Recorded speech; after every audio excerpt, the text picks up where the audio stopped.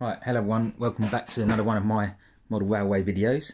Some of you who've been following me might see me doing these PL11s, which I've been running for a while to test, and I've done a bit of code which I'm going to show you, which uses these PL11s using 1-bit address from JMRI rather than 2 bits, which works very well.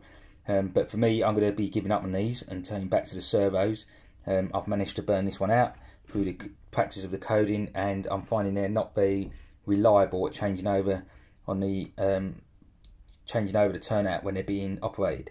So what was happening was, for every about 10 times that you'd operate this on, the relay would operate, hold on for the 0.5 of a second, these will buzz, but this actually wouldn't turn over. But that's only, like I say, 1 in 10, but it's enough to cause a problem with derailing the train. And if my Arduino is doing the feedback to change the polarity of the live points, which it will be doing, it also causes a short every time a train goes across the circuit as well. So I need something that's a lot more reliable than that. I did put a feedback micro switch in, as you can see, which has got 3 cables coming out. They fed into the Arduino, giving giving 2 pins within the Arduino an input to say what position this turnout was in. I was feeding that back to JMRI using the feedback part of the loop, which I'll show you some parts of it on the code. But again, that still wasn't good enough. The JMRI, the feedback in JMRI, I've still been able to get to work properly. So sometimes the turnouts wouldn't work, and sometimes it'd hold relays on or chatter them, and at one point it held it on long enough to burn out this PL11. So for the cost of the PL11s, which are a lot more expensive than the servos, the fact that you got 3 wires for this, and if you put 3 wires in for the feedback, you got a lot more wiring. So that's 6 wires per turnout. So that'd be 6 wires over the top of that turnout, and so on. It started increasing quite a lot. It just wasn't worth it. And then going on to the fact down here on the control panel, I've got the relay bank, 16-way relay bank here. Each turnout will take 2 of these up to control the PL11, plus another one to control the polarity of the turnout. So you're losing 3 relays for every turnout, plus a PL11, which is £10, and then you have to have a separate power supply plugged in.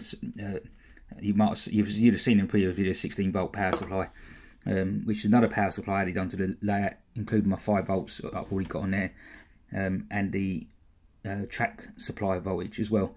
So the whole lot was coming a bit of a mess. There's the pins I use for the feedback, which just plugged into here, which will be part of the code. So I wasn't happy with them, so I'm not going to be using them. Some people probably got lots of them and quite happy with them. I just find the reliability not good enough, so I'm going to be going back to these servos. So I'll show you a bit of the code I was using, and then I'll show you a new bit of kit that I'm going to start practicing with it as well. Right, so this is the Arduino sketch for doing the PL11s, just using the 1 address, which I said about. So I'll try and go through it and explain as much as I can. I'll put this on my website, so if you want to copy it and you want to carry on using PL11s, it's fair enough. So the top part up here is just everything we've been doing in every single other video I've done for the CMRI and the Auto 485 libraries. For this sketch that I'm using, I've got 2 PL11s, so there's 4 relays, and I've decided to put the number 4 into a variable called number relays, so I can use that instead of a number, and that way if you want to increase the code, you can just increase that number up here. We're going to be reading 2 bits from the JMRI, so we've got an array here called T-bit, which has got 2 in it next to it, so we've got 2 arrays. And then we've got the outputs from the Arduino on pins 8, 9, 10, 11, which go to the relays. So it'd be pins 8, 9, 10, 11, and I'm storing them again in an array called T-out. So T-out 0 will represent pin 9, T-out 1 represent pin, sorry, get it right. T-out 0 represent pin 8, T-out 1 will be pin 9, T-out 2 will be pin 10, and so on. It's just a way of making the code easier to expand if you need to expand this. And then I've got a T status, which takes the status that the relay was originally in, and when it changes, so you have 1 status for each PL11. So the T status again is an array, and I've got 2 for that to set that up. And I have a boolean called flag, which is equal to false, and you'll see in the code later, this is used so that when I operate a relay to turn it on, because it's had a one bit pulse from JMRI, it will stay on for a certain period of time because I had to put a delay in it, and then it would reset it to the it reset the relay to 0 after a certain period of time. Now the reason, going back, I'll go over this, the reason why I put a delay in is because JMRI was putting a 1 pulse out, but it's getting a 0 pulse quite quick as well, so the relays are switching on and off within milliseconds, because there's no delay in the Arduino code. It's relying purely on the JMRI, and the communication with JMRI is not, I don't think it's at 100% guaranteed all the time, so there's no way of verifying everything. So for the setup, I've done a for loop. I think I explained this before. It's going to run through this loop for the number of relays we've got, which we said was 4, and each time it goes through the for loop, it's going to change I. It's going to start at 0 and it's going to step I up by 1 each time. So the first one, T out, would be 0 output, which is used for pin 8, set the pin 8 to output. The next time it goes through, it'll be 1 and then 2 and then 3, and it set all the pins, nodes, outputs. And then our digital write at the same time each relay to high, which turns all the relays off to make sure that there's no accidental relays being stuck on, which will burn out your PL11s. And then I'll go through the loop again to set the T status to false, which actually I didn't need to do looking at the code, because I've already, oh no, I didn't do it up here, that's right, I'm right, it's got to go through this loop twice, because it's an array. We set each T status array to false, so that we've ready for turning the relays on. And then we start the bus, which we need the communication. CMRI process, as before, it starts up the CMRI communication, and then the first thing we're going to do is do a T bit 0 and a T bit 1, and we're going to read each bit from JMRI. So before, as some of you remember, that would be address 001, and for this one it'll be address 002, 1002. Now I did do this in a for loop, but that was giving me a lot of grief as well. Again, communication with JMRI, you've got to rely on serial communication, the speed that it runs at. So I seem to be getting problems in that, so I end up doing it like this through just a void loop rather than for its own individual loops. So this is for turnout 1, and this will be for turnout 2. And if you had 3, 4, 5 onwards, you just copy these and change the certain numbers that are inside the if function, if statement even. So the first thing, we check the T back bit 0 if it's equal to 1, which means we've operated the JMRI, we've clicked on a turnout, and JMRI will give a bit, a binary bit of 1 for 0.5 of a second. So that means it will go through this if statement, and also the flag acts, it's got an AND there, and the flag is equal to false, and as you remember, we set the flag to false at the beginning. So this will be the first time going through if this ever equals to 1. It will digital write the T out 0 and the T out 1 to the T status, but on the top one, the T status, which was set to false, which means it will be 0 here. We'll keep the relay because it's gone to false. It will turn the relay on, because remember my relays are reverse thinking, and this one's got an exclamation mark in front of it, which means it would be the opposite to whatever this T status is. So where this is T status of 0, this will be T status of, this T status will be equal to 1. So this one will turn the relay 1 will be off. So putting this in English, because this is false, this will be equal to 0, and because this is an inverse of the top one, this will be equal to 1. So obviously I'm not going to leave these figures in, but I'm just showing you what they will mean. So each relay, one relay will be on, one relay will be off, and that's what this will do. And then a delay for 500 milliseconds, because I had to put a delay in to make sure that the PL11s did operate. Otherwise I was getting a lot more false readings. And then we've set the T status 0, which is this T status 0 up here, to the opposite of what it was. So at the moment, T state 0 at the beginning of the program was false, and because this is false, it's now that exclamation mark inverse of false. So now T status 0 is equal to true. So the next time it goes through, this will become 1 because it's true, and this will be the inverse, so this will become false. So the relays will then switch over. So you'll have a toggle effect of the relays each time it goes through. That allows you to have the turnouts then open, throw and close, all based on 1 bit input from the JMRI. So hopefully you understand what I've done. It works quite well for this. The only problem I had was the mechanical working of the PL11, not the code. It then sets the flag to true, because when it goes through here and it does, JMRI's put 1 out, and it puts 1 out for 0.5 of a second. This loop could run through this probably several times for the Arduino code, which means that every time it comes through, if you didn't have this flag in here, it would go through and go, oh, it's equal to 1, so we'd toggle this, and then it go through and go, oh, it's equal to 1, so it'd toggle it back again. And you'll have a relay chattering on, off, on, off, on, off, and you'll have your turnouts open, closing, all because I haven't set the flag up here. So the flag is equal to false. It then makes the flag equal to true, so that it stays true until we set the JMRI. I'll skip number 2 because it does exactly the same. Yeah. So if the T bit 0 is equal to 0, which means JMRI now is now gone to 0 output. The bit coming in from JMRI up here is changed from 1 to 0, and T bit 1 is equal to 0, which it should be because you've not operated T bit 1. Don't forget. And if you have operated it, then it'll wait for this to equal 0. When they're both equal to 0, it then go through a for loop and make sure all relays are switched off, because you haven't operated anything, so that they should all be off. It just makes sure everything's off rather than picking out the individual relays that you operated. I'll just make sure they're all off. It's a much safer way of doing it. And then we can set the flag back to false, because we know that the bit that's coming out from the JMRI has gone. It's gone back to 0, and we're waiting now for another input from JMRI of a 1 bit. It sets it back to false, so we can then go back through either one of these when it's reoperated again. So this works, like I say, quite well. And so then I'll put in this feedback loop, and it's only a program feedback loop. It's not mechanical at the moment on this one. And all it does is it goes through a for loop twice again as it gets to this part of the code, and it does it twice because we've got 2 turnouts at the moment.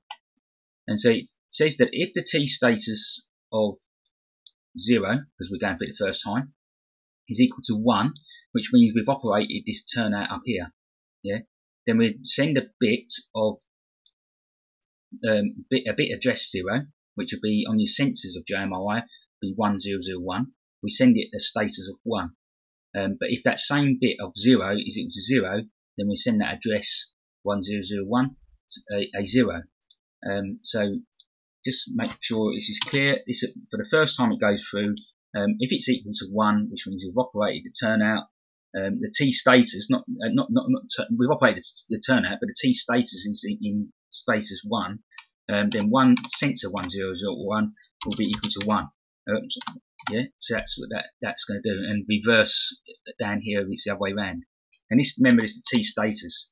So the T status will be whether the turnout's closed, it might be equal to 1, and whether the turnout's open, it'll be equal to 0. So it'll send back to JMRI to say whether the turnout's in a certain state, and it works okay. It works fairly well for just a sensor if you're just doing sensors. But as soon as I started to put the sensor feedback into the actual turnout code of JMRI, it's caused me a lot of grief. So then, just if you do want to use this for any other reasons, you can actually, what I did earlier, I showed you that micro switch that I had on the turnout. You can actually read the pins coming into your Arduino. So you had pins, I don't know, 50 and 51, I think I was using. And then you could say that if pins 50 is equal to 1 instead of if T status, so you could look at the actual physical pin, which means the turnout is moved, then you can feedback. So you actually get a physical feedback from the turnout rather than just the code side of it. So that's basically this part of the code. I haven't got the code on there for the actual pins feeding in. I'll try and get this code on my website, and I'll try and add in the bit that I'm talking about feeding back through the pins as well. I'll try and get that on the website as well. So if you do want to follow this, you can follow it through. Like I say, it works pretty well until you start feeding back into the actual turnout to say to JMRI, look, this is what the actual turnout status is. Change it on JMRI to that status. I couldn't get it to work. Didn't want to know. Other than that, it works okay. you just have to put up with the unreliability of the PL11s not wanting actually to throw, which is the reason why I gave up. So that's enough of the PL11s. So now I'm looking at these add fruit, which are doing these 16 channel 12-bit pulse width modulation servo drivers using I2C interface. Basically, these two SCL and SDA pins here, as you can see here. If you look at an Arduino, this is an Arduino Uno, which I've got a forum. You can see on the Uno you've got SDA and SCL I2C pins there as well. And so we're going to be using these two pins. There is another set of pins over here, but which I'm not using, so I'm using these. And I'm only using it on the Uno at the moment. I've not looked up the Mega, but it will work on the Mega. And the idea of these is this will give out 16 addresses, so we can have 16 servos running on the one Uno 2 pins.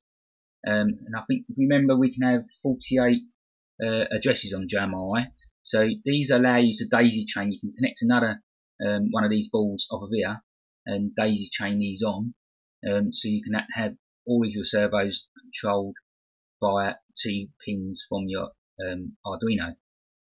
Also, the beauty of this is that if you've got a big layout, you could dot these around your layout, so you've got less wiring, all going back to your one central Arduino. These could be dotted out around everywhere. So the pins on these, looking at them, right, so it says there, this one's the ground pin, middle one's the B+ pin, and outside is the PWM pin.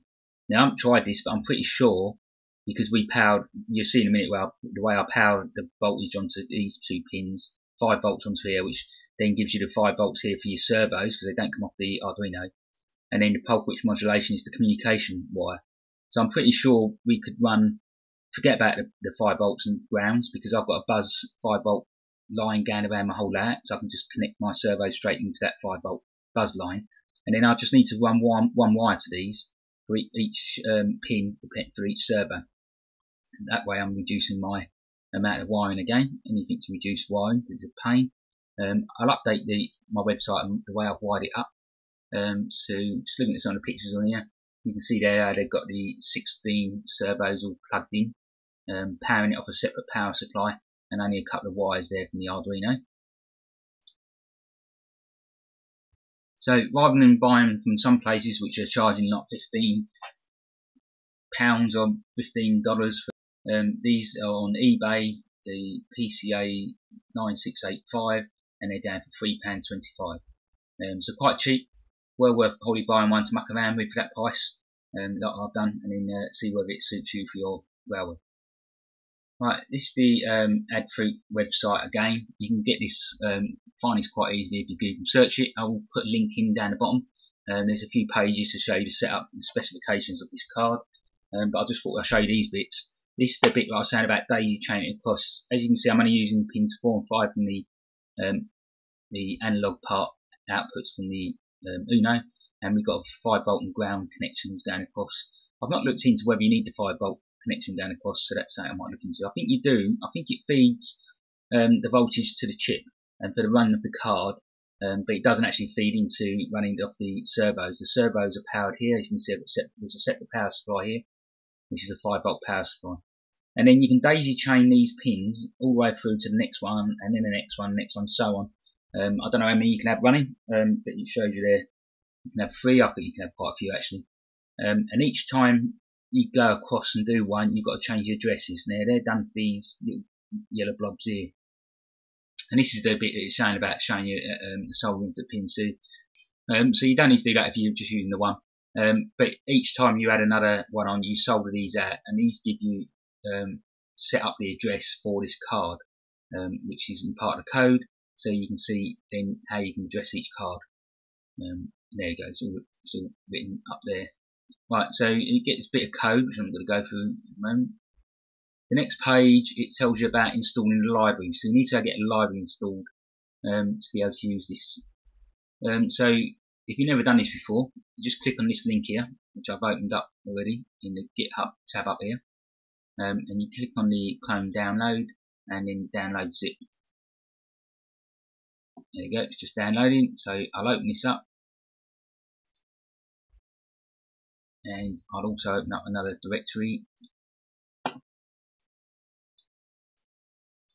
So there's my Adafruit server library that I've just downloaded, and over here I'm going to find my Arduino one, which is there, and I'll go through this one to find my library. Bit of a mess mine, and this is the library folder within the Arduino folder, and then we just drag that and then drop it over there. There it goes, and that's done. So as soon as you've done that, if you've got your Arduino up and running, you need to close it down, then save that, and then reopen it again. And when that's open, if you go to Files, Examples, go down to the bottom, if it's all gone right, you should see your library for your pulse width modulation servo driver there. So it's downloaded, and these are the there's a few programs in here. I'll open this one to show you, and these are just example codes that you can work through to test that your system's working, and to read up and practice what different things you can do. But for now, I'm going to bring up my code.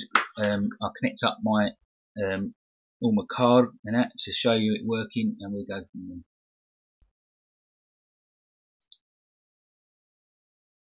Right, so I'm just going to show you the connections. Hopefully this doesn't come out too blurred. So there's my Uno. Red cable's obviously going to the 5 volts. The yellow cable there is going to the ground. And then I've got 2 SCL going to pins A4 and A5 of the Arduino.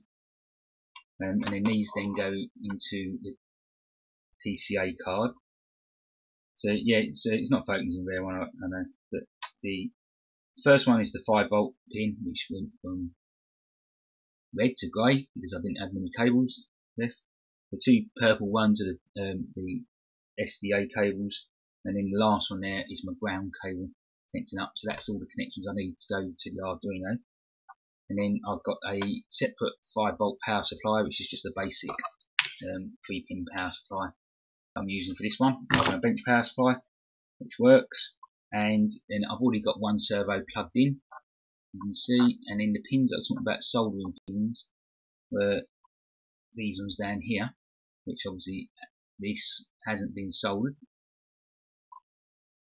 And I'm going to put another servo in, so I'm going to run 2 and just show you the cabling on the servos. You've got a brown, which is the ground, whereas the orange is the signal one. So the ground one is going to go on the right hand side, because this side here, where it's got all the black pins, is the ground. So I'm just going to plug that into here. And there you go. And that's 2 servos now connected up, ready to run. And we'll now sort out the code and get it powered up. Right, so just quickly go over the code that I'm using to do these 2 servos using this new card. It's quite basic bottom part. It's just similar to the servo setup that I used to do before. The top part's exactly copied from the Adafruit examples. The wire.h library I've already got. I don't know whether that came with the Adafruit library. So if you do need to get that, you might have to Google that, but it might have came with your Arduino or with the Adafruit, I'm not sure. This part is the same as what they had set up. I've got a serial communication because I'm going to be reading the serial communication, you'll see later. PW.begin, similar to all the other dot begins that we've used for CMRI. A frequency of 60, not played this much, but it seems to work. And then this sets up the 2 turnout servos that I've got. So the first number is the address of the actual servo. This will be the first servo that I plugged in, so it'll be address 0. And then the board address, because I'm only using one board, its address is 0. And then I'm setting the frequency to 400. This is purely just a setup. If you was running this on your railway, you'd have to get these figures so that you know what figures you need in here for the turnout to be in the right position when you first turn on your railway. That's something I'll be doing later, setting these up on the actual railway system itself. So the next one, like I say, it's address 1, it's the next one on. It's still on the same board, so it's 0, and again it's set to 400 for the setup. During the void loop, I'm going to be reading the serial communication from my computer, which you'll see in a minute. I'm going to be storing it in a variable called inchar, so that I can use it during the program. And similar, like I say, if you've seen this before, I've used the if statements to say if inchar is equal to 2, then operate the servo. If it's equal to C, then operate the opposite way. So this will be for the first servo, and then I've used W and Q for the second servo. So the first servo, if it's equal to T, we set the PWM of address 0 on board 0 to 200, so it actually moves the servo. And then again, if we set it to C, we'll set it back to 400 as the setup was at the beginning, which would be similar to what you'll have in the layout. And then for the W, it'll be the same, setting to 200 on address 1, and for Q on address 1, we'll be setting it back to 400 at the beginning. Well, that's it. So hopefully you understood that. It's quite simple code. So I'll just start up my serial communication, and I'll bring up a camera of the servos. So you can see the two servos down here. Probably not great in focus. That one's not too bad. That one's all around. Sit better. Yeah, that'll do. You'll soon see it move. Right, the board's all powered up, and when you power the board up, that's on the 5-volt power supply coming in through here. And the Arduino is powered up from the computer USB socket. But with it all powered up, you can see I've got an LED that's came on the board to show that it's all powered up okay, so it should be working. So if I put a T into here now, I can't remember whether TLC moved to turn out with some one out. There you go, it does work. So that's what moving that one over there. Hopefully you should have seen that move. It was probably that one, probably pointing the wrong one. And then C, bring it back again, so you can see that worked quite nice. And then for the W and Q, the W, so quite simple really, simple bit of code. I'll upload that into my website, and the next thing now is to get this to work with JMRI so that we can run 16 turnouts from one little board. Right, so I've just changed the code now so that I can get the JMRI working on this, or the CMRI and JMRI. So the top part of the code, which is this lot up here, I've just copied and pasted from my previous loads of code. I'm always keeping the Auto 485 in it. Not tried running it without it. Probably would work, but that's what I'm going to be using on my layout anyway, because it's run across the room. I have to set up two variables for the bits that are coming in. Remember, we're running two servos, two turnouts, so that would be 2 bit addresses from JMRI, and I'm just storing them in T-bit1, T-bit2. The other thing we need to add in is the bus.begin 9600 for the bus communication I'm using, and then we've got the CMRI.process to start up the CMRI. And then we'll read the bits that are coming in from JMRI, which we've done before. This will be address, get it right, address 1001, and this will be address 1002, and they're going to be both stored into T-bit1 and T-bit2. And so the bottom part of the code is similar to what we was doing earlier, where we was reading the serial communication of T or C. And all I've done is change this part of the if statement. Instead of reading the serial communication letter, we're just saying if T-bit1 is equal to 1 or is T-bit1 equal to 0. We'll change the servos accordingly. And then the same for T-bit2 down the bottom. So I'll bring up my Panel Pro.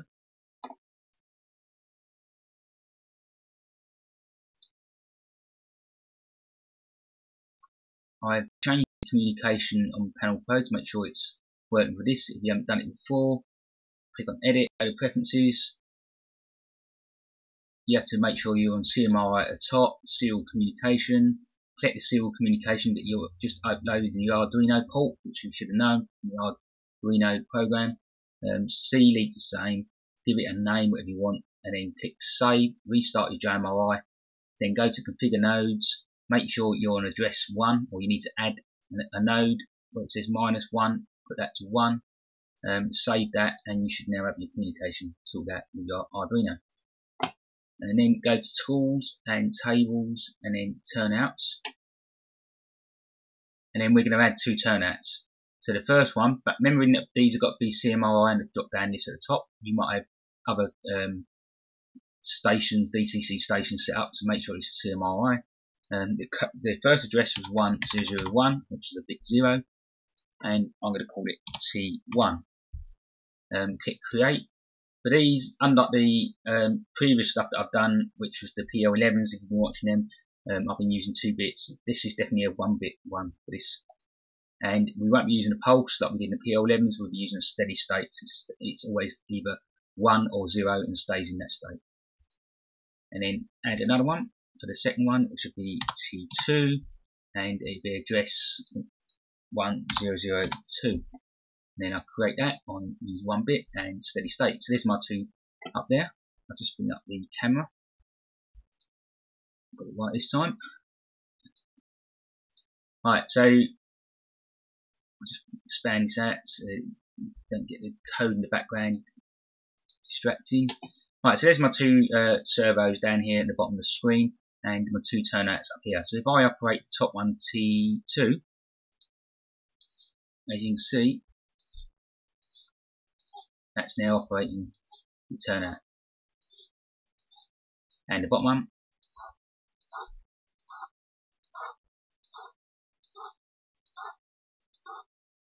So you see, it works quite well.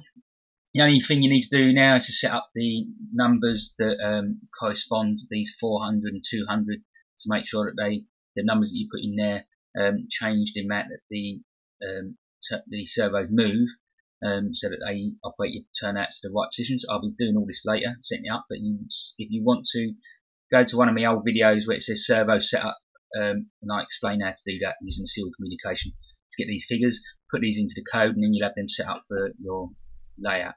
So that shouldn't take too much to set up, really. And then just connect up as many turnouts servos that you need for your layout.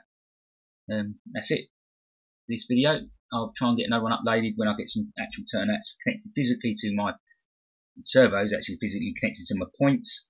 I don't think I'm going to use or need a feedback on this system, because the turnouts are these servos are pretty reliable in the fact that when you give them the voltage, they are going to turn the turnout. The turnouts are not strong enough to hold these back. If you get your figures wrong in your code, these could actually pull your turnouts and do damage to them. So you do need to get these correct. These are quite powerful. And then you've seen previous videos, if they're buzzing and humming, just back off some of your figures and your code so you don't burn these out as well. But they're pretty reliable, so any feedback that you need probably doesn't need to be. What you can do, like I've done here, is if you set these up at the beginning of your Arduino code when you first turn your railway on, and make sure that these figures here are, say, set for making sure all your turnouts are in the closed position, and then make sure that JMRI starts up with all your turnouts in the closed position. Everything should be in its right status, and so you shouldn't need to have the feedback so much. But we'll see how we go with that, because I haven't done it yet. So anyway, thanks for watching. I hope this is some help to you lot. I'll give some more videos as soon as I can. Give us a thumbs up and subscribe if you like them, and I'll keep making some more when I get around to time to do them.